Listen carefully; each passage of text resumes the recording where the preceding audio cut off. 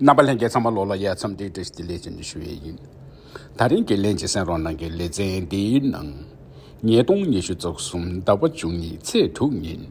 Pimi Dixuki, Dagenang, Nezu Pese Terchena. Chegi, Dancer Deshilimbu, Kutiwo. Dilir, Benjen Kuting, Jushiwa, Choki, Koto Legusik, Periobare. Goptir. Pende Sikyong Penpa Tsering Choki, Gyana Shungi, Benji Chungsi Rinpoche Cho, Gungna Tatu Ne Zensung Chede, Kasong Chame Tang Yobi Gortang.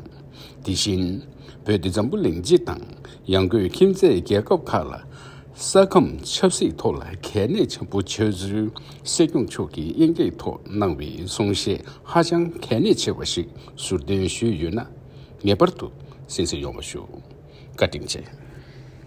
Now I would like to invite Honorable Sikyong Penpa Tsering, the democratically elected political leader of the Tibetan government in exile, to address the gathering. I want to thank the Tsering Monastery for organizing this event and the efforts being made by His Eminence Sikyong Rinpoche. He has been traveling around the world. I had the occasion to accompany him to the United States to meet with the State Department, with the US Congress, in the Canadian Parliament. We also had a hearing at the British Parliament, which is one of the largest committee on religious freedom of religious belief. And Rinpoche had also traveled to many other countries, creating awareness on Panchen Lama.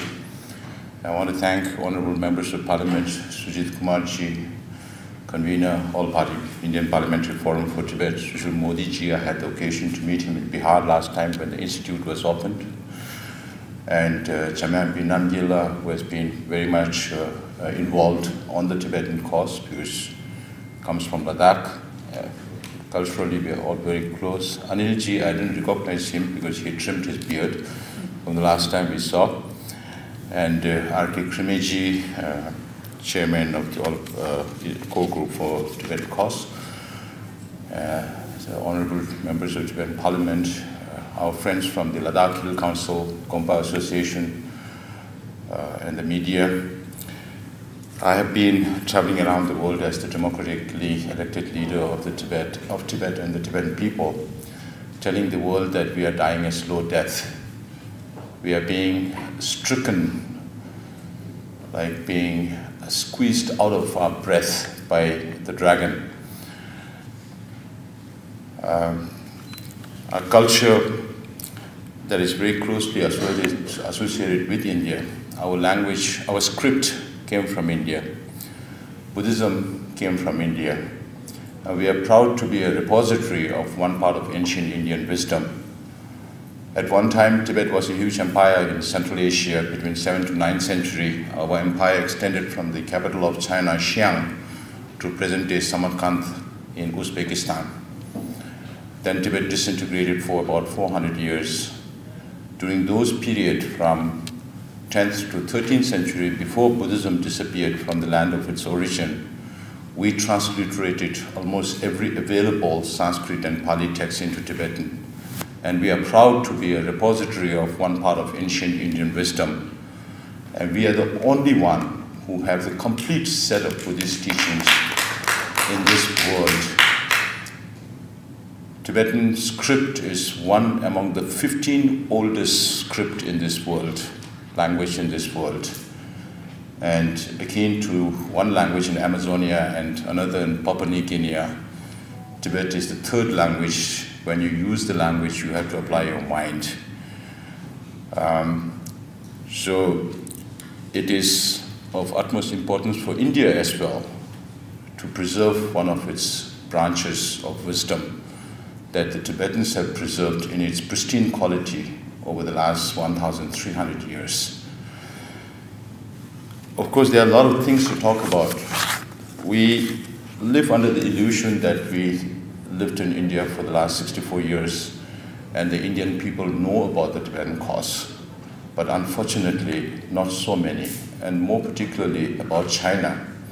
There is very little awareness on China. I know the concerned ministries and the departments are very well aware of China's designs and motivations in the region and internationally.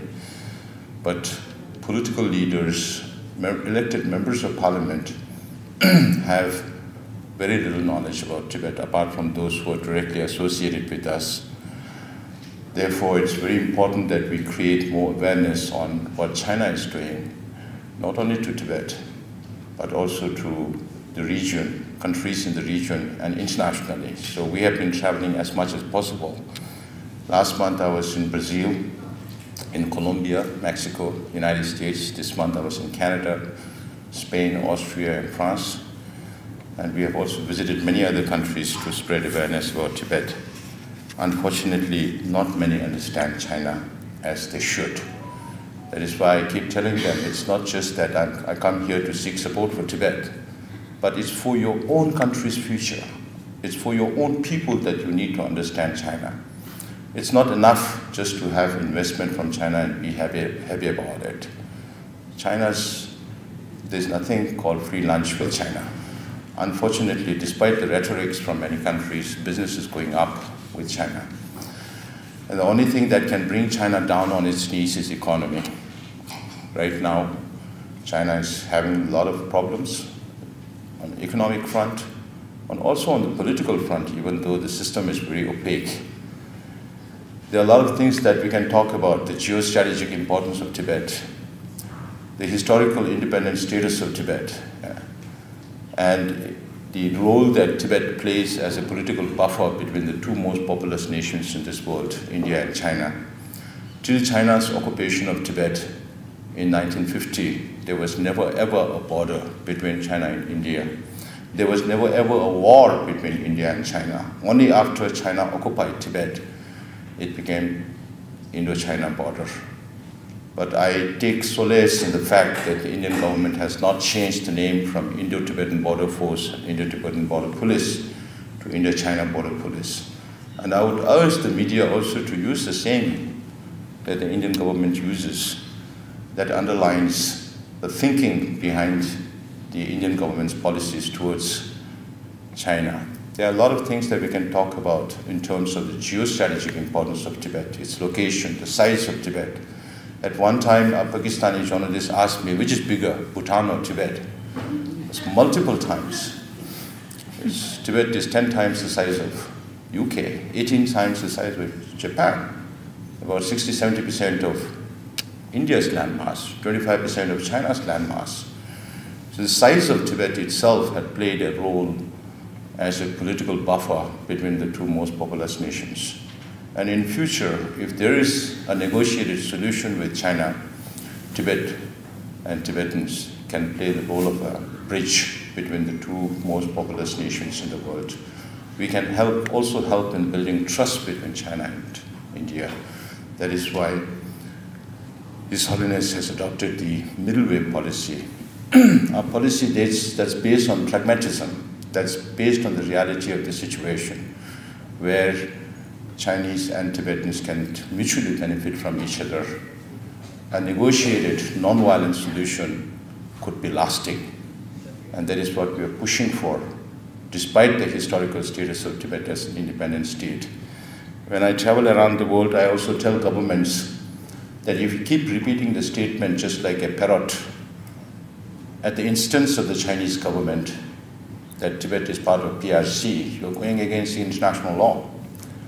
We have only one agreement with China. That's the 17-point agreement, the so-called 17-point agreement that was forced upon us after occupation of Chamdo. And under international law, that should be null and void. Whether it's happening to Ukraine today or whether it happened to Tibet more than 70 years ago, it's the same international law after the formation of United Nations. And we also tell governments that you keep repeating the statement that Tibet is part of PRC. But on the other hand, just maybe to appease His Holiness Dalai Lama or the Tibetans, countries also say we support negotiation between the representative of His Holiness Dalai Lama and the Tibetan and the Chinese leadership. But these two don't go together. If there is no recognition of the historical status of Tibet as an independent country, there is no liberation for middle way. There's no reason why China should come and talk to us. And when you keep repeating that statement, then you're removing the very ground for negotiations. And the third thing we tell the international community is that why is China asking other governments to say Tibet is part of PRC, not other regions like East Turkestan or Mongolia? Because the Chinese government knows that they have no legitimacy of their rule over Tibet. That is why they are trying to seek that legitimacy from the international community. But unfortunately, the international community does not understand Tibet's history, but they keep parroting China's coercive means of accepting Tibet as part of China. And that is not fair. That is not justice for the Tibetan people. And there is also the environmental significance of Tibet. Tibetan rivers, the rivers that originate from Tibet flow into India and Pakistan in the form of Indus, which is the cradle of Indus Valley civilization, one of the oldest civilizations in this world. Yellow River originates from Tibet and flow into China, and Yellow River is the cradle of Chinese civilization. So rivers that originate from Tibet are homes to many civilizations, and some of them very old civilizations in this world. If it is not for Yellow and Yangtze, China would not be able to support its 1.4 billion people. Then you have the Mekong that flows from Tibet and into 5 different countries in Southeast Asia: Burma, Laos, Cambodia, Thailand, and Vietnam. Then you also have Irrawaddy and Salween that flows into Burma. You have the Brahmaputra that originates from Western Tibet, comes to Eastern Tibet, takes a U-turn to come into India and into Bangladesh. And China is building a dam twice the size of Three Gorges, which is the biggest in the world, to generate 3 times the electricity that Three Gorges produces. And you can imagine how much land is going to be inundated upstream to store that much of water that will destroy so much flora and fauna that is very unique to Tibet. Last time I was in Arunachal Pradesh, and the Chief Minister Pema Khandula was very kind enough to send us a helicopter to travel by. And I was traveling from Meo to Tuting, and the whole route of that helicopter was over the Brahmaputra. And Brahmaputra was very murky. When you see from the helicopter, the tributaries that join the Brahmaputra were pristine clean, pristine clear, and that's how Brahmaputra should be coming from inside Tibet, but it's very murky. And when I asked the locals, they said it's not just happening in the last 2-3 months or last 1 year. It has been happening since 2018. And that is proof enough of what Chinese government is doing at Pemakwe, the Great Bend, where they are building this massive mega structure. And the whole Himalayan region, as scientists say, is still growing by 10 millimeters every year because of the tectonic shift between the Gondwanas and the Eurasian plate. In that case, the whole Himalayan region is also prone to earthquakes, to seismic. It's a huge seismic zone. If something happens to the size of that kind of a dam inside Tibet, what's going to happen to people in Arunachal Pradesh, in Assam, and in Bangladesh?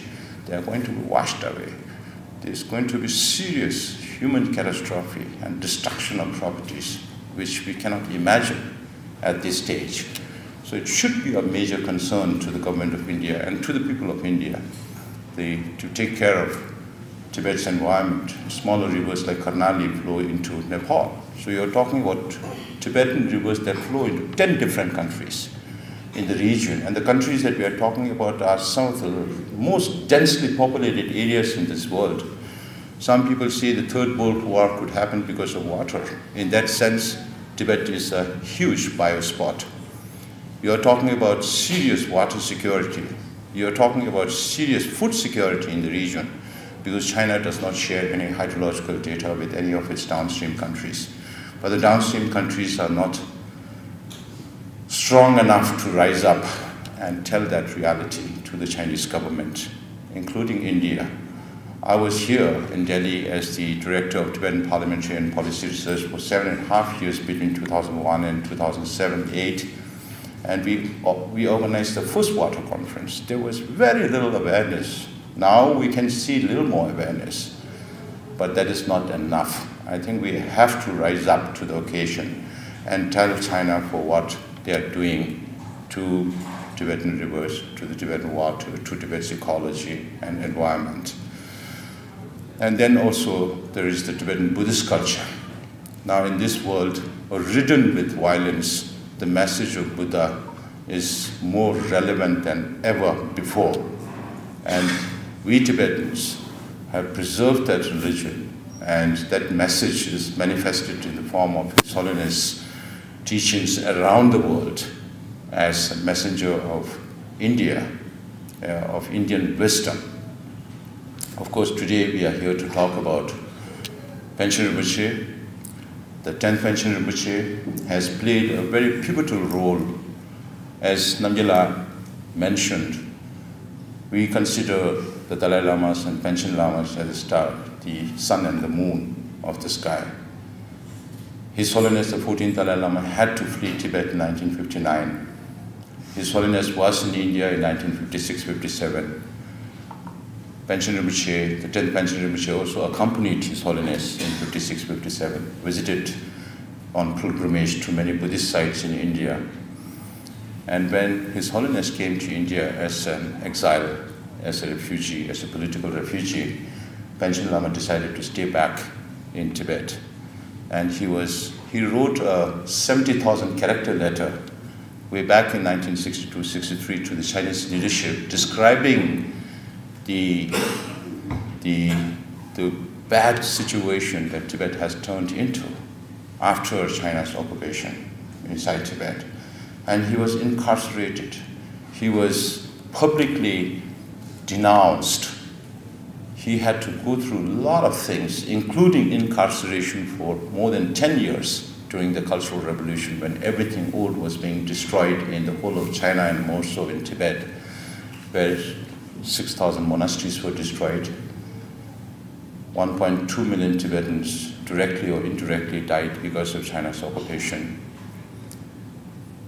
And lately, from 2009 till today, or till about last year, 157 Tibetans have self-immolated. And when we travel around the world, people ask us, why don't we hear about Tibet anymore? But who's paying attention to nonviolence or nonviolent movements? There's too much focus on violence. Look at Israel, Hamas, look at Ukraine. And then it's more like we are promoting violence. People realize that only if you take up violence, the world pays attention. There is not enough attention on nonviolent movements. We have been decrying about this. And the world international community also look up to India as a leader.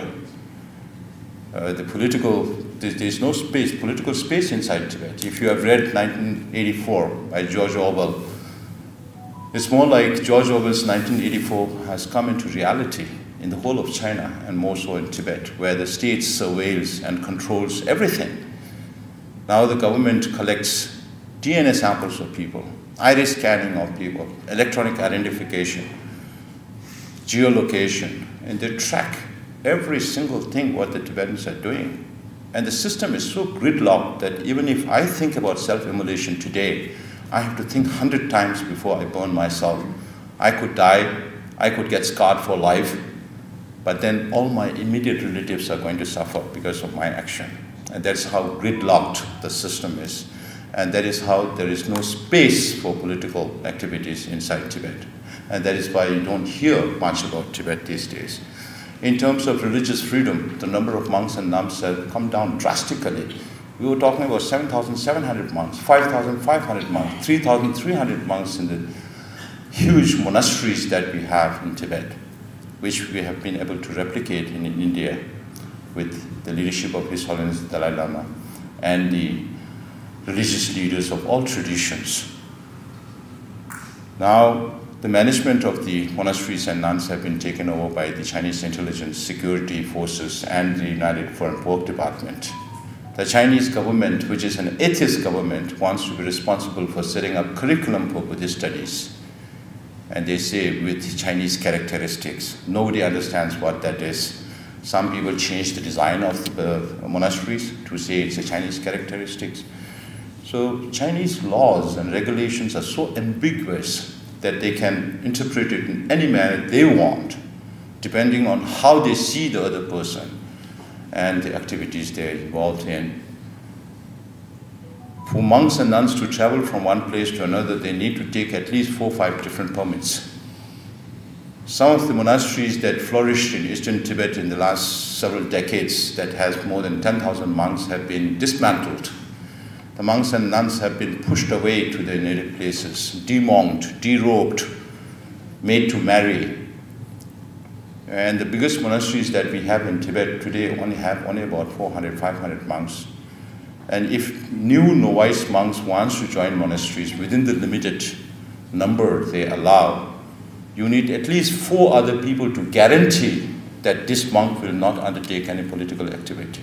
And if the monk takes up a political activity, then the 4 monks, the 4 other people who guarantees for that monk ends up in jail. That is the level of suppression of religious freedom inside Tibet. And Chairman P. Namgyala also referred to Order Number 5 that was introduced in 2007 by the Chinese government, which says that the Chinese government will be responsible for recognition of reincarnated lamas, or what they call as living Buddhas. And they have been maintaining a list of the lamas that they have recognized. Now, coming back to Panchen Lama, he has played a very important role in his previous life as the 10th Panchen Lama. After he was released from prison after the death of Mao Zedong, when Deng Xiaoping took up the responsibility in China, there was little space for freedom in the early 80s, when Hu Yaobang also sent his people to study the situation inside Tibet. And Panchen Rinpoche played a very, very important role in getting Tibetan language back on the Tibetan landscape, Tibetan religion back on the Tibetan landscape. But unfortunately, he died very young. In fact, we have every reason to believe that the former Panchen Rinpoche was assassinated. If we look at the telltale signs on his body, we could see a lot of signs of poisoning. He was doing very well. He was speaking upright about what is happening inside Tibet. And in a few days, he was no more with us. But there was no postmortem done. So there's no proof that he was assassinated. But I met people who attended to him, and they claimed that there were a lot of telltale signs that he was assassinated. And 6 years later, Chinese government formed a search committee led by Chade Rinpoche. And the search committee informed His Holiness the Dalai Lama about potential candidates. And His Holiness the Dalai Lama, through proper Buddhist rituals, selected Khendu Chögyin Nyima, and now officially known as Chezun Tenzin Khendu Yishe Chilen Kuzo Pesangpo, in 1996. Soon after His Holiness recognized Khendu Chögyin Nyima as the reincarnation of the 10th Panchen Lama, he was abducted by the Chinese government, along with his father, along with his family. Now nobody knows where he is. We don't even know whether he's alive or not. There has been a lot of representation from the international community, including the United Nations, about his whereabouts. And Jamila also referred to the response that came out from China, that he's studying, he doesn't want to be disturbed. And now we don't know, even if he's alive, whether he has been trained to take on the responsibilities that he's traditionally used to. And I said in the United States, in one of my talks there, I said China made a tactical mistake, but by not recognizing the same boy that His Holiness recognized. Because from the Chinese perspective, they think that the Panchen Lama has a role to play in the selection of the Dalai Lama, which need not necessarily be in that particular framework. But then, if they had kept the same Panchen Lama recognized by His Holiness, today it could be a tool in their hand. But instead, they selected their own Panchen Lama through a dubious means, through the golden urn, as they say, but it was manipulated. You can read that in another book by Ajahn Rinpoche, who was a witness to the process of the selection by the Chinese government. And today, Chinese selected Panchen Lama is just another leader for the Tibetans inside Tibet. He is not recognized as a Panchen Lama by Tibetans inside Tibet. You have no access to Tibet except for those journalists and diplomats that are invited by China from friendly nations. But then if you do have access, you will realize that the Tibetans inside Tibet, to show their displeasure, do not sell pictures of Chinese selected Panchen Lama on the streets of Lhasa. They can't sell the pictures of the 11th Panchen Lama recognized by His Holiness the Dalai Lama. So they sell only the pictures of the 10th Panchen Lama. And Chinese government, instead of keeping their own Panchen Lama with the traditional seat in Tashilhumbo, they kept him in Beijing. And they periodically sent him to Tibet just to show the world that there is respect from the Tibetan community for the Chinese Panchen Lama. And this year, May, again, he went from Kham to Lhasa, or Shikase. But they had to pay money to receive the Panchen Lama, 200 yuan to receive the Panchen Lama. And they pay money to listen to Panchen Lama, just to show that the Tibetans respect Panchen Lama. They tried to send him to Thailand. They did send him to Hong Kong on visits, but very low-key visits.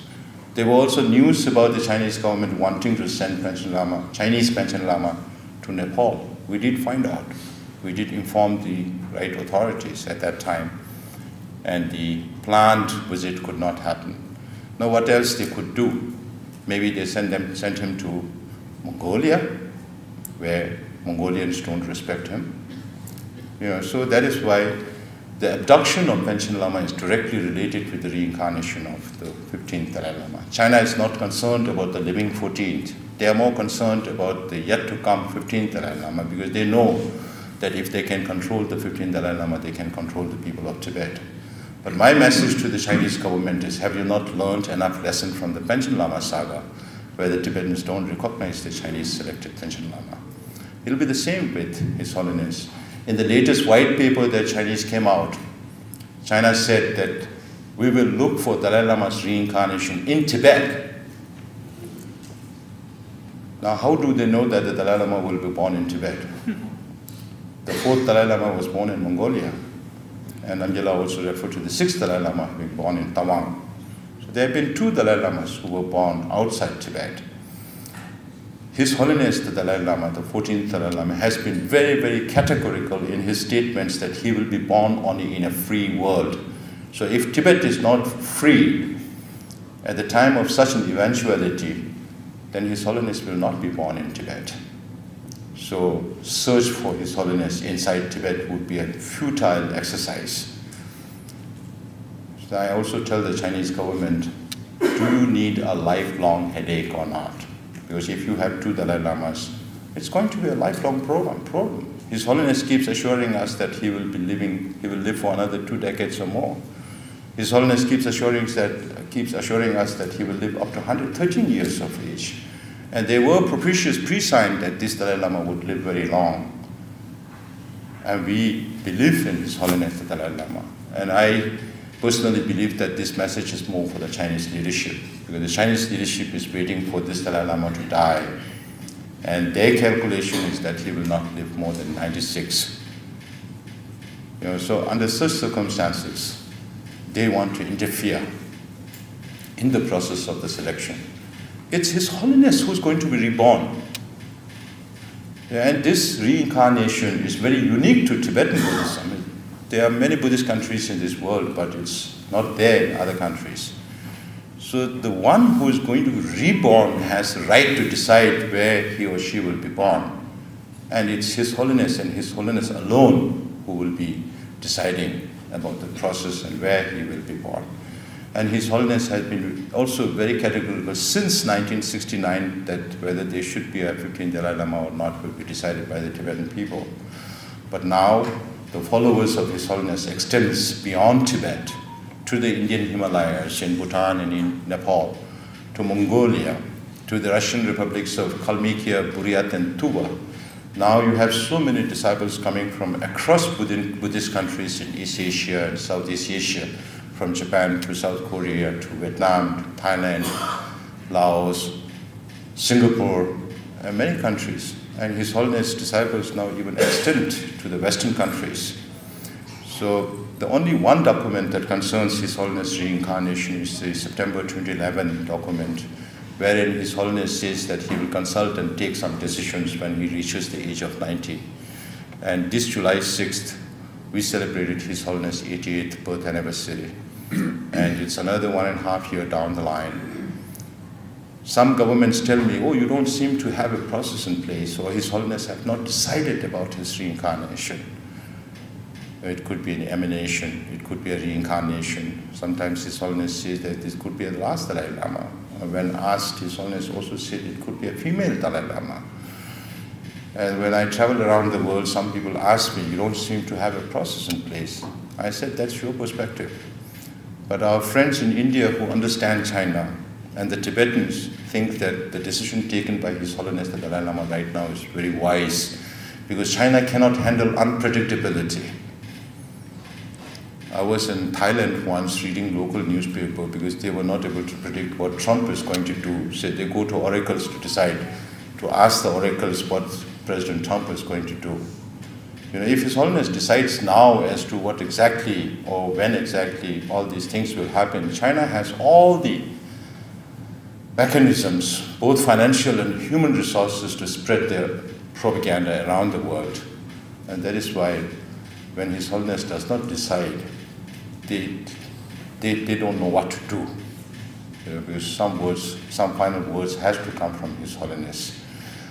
And we pray that the Panchen Lama is alive and Chinese government come out clearly with this message as to where he is and what he is doing. Our people deserve to know how opaque can Chinese government be in these matters. And particularly in India, we know we are very shy of talking about China.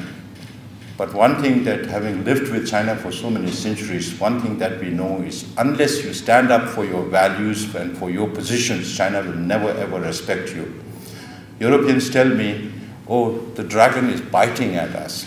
Then I tell them, who fed the dragon to make it so powerful to be able to bite at you? It's Americans, it's Europe, it's Japan, including Taiwan, that made China what it is today. For Americans, I tell them, you don't have to read too many books. Henry Kissinger died very recently. You just read one book, Kissinger on China. It will tell you when China was about to fall, US was the one to support China to exist in the manner they existed today. Now, knowing that China is biting at you, if you still want to feed the dragon, whose fault is it? So you have the EU-China summit coming up the next few days. The whole focus is on the economy. They need European market, they need Southeast Asian market, but on the other hand, politically they align with all the rogues, all the gundas in this world. Yeah, so China is playing this dual game because of its belligerence on the Indian border, bellicosity towards Taiwan, and hegemonic ambitions in the region, including South China Sea. They keep these hotspots burning. And when there's a real threat to the survival of the Communist Party, then they will take some action. That is how I understand the situation. Otherwise, nothing grows on the land that they are fighting at, on the LOC, in Ladakh. We were there. Our friends are here from Ladakh. They know how the landscape looks like, the salami slicing of India. But that is more. And they are pushing India towards the West and with the free world. And we are very happy that today India has taken a more stronger position that unless there's disengagement from all sectors, there won't be normalization of relationships. So that is how it should be, because China has been trying to contain India for too long with its all-weather friendship with Pakistan. Very flowery language, higher than the skies, deeper than the ocean, sweeter than the honey relationship with Pakistan. And it's all aimed towards containing India. So I thank again Sikyong Rinpoche for his leadership as the abbot of Tashnumbu Monastery, as the traditional seat of the Panchen Lamas, traveling around the world, telling the world about finding out about what happened to Panchen Lama. We deserve to know.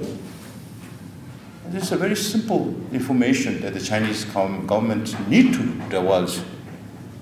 They cannot keep it hiding for that long. So thank you very much for your attention and for your time, and I'm very glad to be part of this discourse. I will keep pushing for Panchen Lama's release along with all other political prisoners that are being incarcerated for Tibet just because they are a little more popular than others. Whether you are an environmental activist or a language activist or a religious leader, or when you gain little fame in Tibet, then it's a threat to the Communist Party. So that should stop. We hope that better sense will prevail on the leaders of China. I also jokingly tell countries that if you have good brain surgeons, we'll bring the Chinese leader one by one, do brain surgery on them, put some common sense in them, and send them back to China. Because we have addressed their main concern, sovereignty. But unfortunately, they are still not being realistic. And I think the Indians also need to understand China better. It's not like old times. There has to be more awareness on what China is doing and its motivations around the world. Only then can we be more vigilant. Only then can we be able to take more pragmatic policies in regards to China. I've been asking the Europeans, we need more transatlantic cooperation when it comes to China. Please don't look at us as victims of communism, Chinese communism. If you want to bring about positive change in China, we are the internal forces. You need both internal forces and external forces. Tibetans are the internal forces. Uyghurs are the internal forces. The Mongols are, so also the Hong Kongers and Taiwanese in that sense. So if we have to bring about positive change in China, please look at us as partners, not just victims. Then we can also play a positive role in framing your China strategy and Indo-China policy. Thank you very much. Now I would like to invite His Eminence Sikyong Rinpoche, Abbot of Dutch Noble Monastery.